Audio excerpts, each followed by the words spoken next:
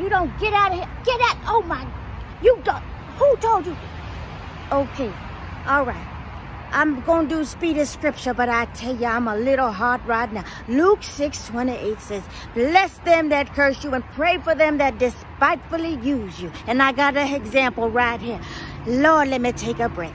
I put this beautiful feeder out here for the hummingbirds.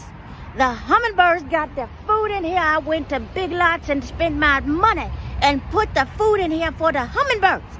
And what do I see?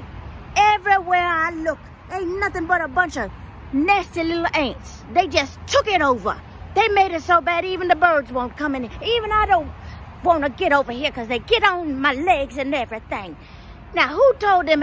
But I can't curse them. I ain't going to curse them. I'm better than that. I'm going to pray for these ants that been despitefully using me. Using my good hummingbird food to eat it up like it ain't nothing. Now, I know y'all ain't never saying me like this, but this is wrong.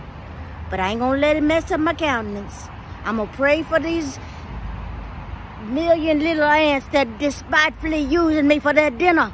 Day in and day out, I've been seeing this quite often. But I'm Luke 6:28, speedy scripture. I'm gonna take a step back and I'm gonna pray in the name of Jesus that if them ants don't get off my hummingbird feeder, well, God knows what's best.